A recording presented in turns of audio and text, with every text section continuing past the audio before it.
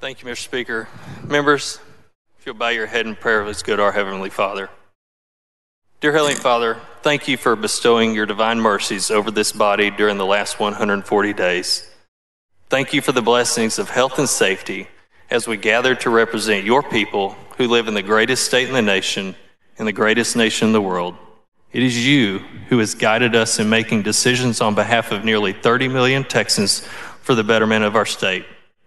We thank you for our staff and all the legislative support staff who are some of the hardest working people in this state.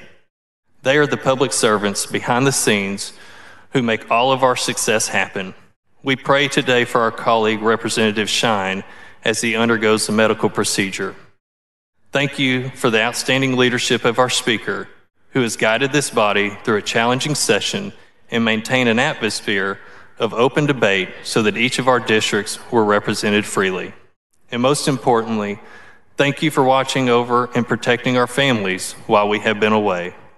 Thank you for comforting them and us.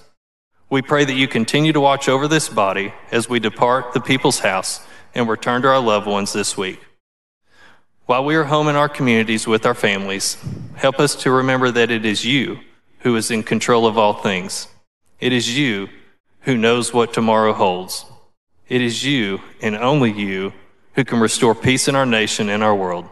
We love you, we praise you, and we thank you for all these things. In Jesus' name we pray, amen.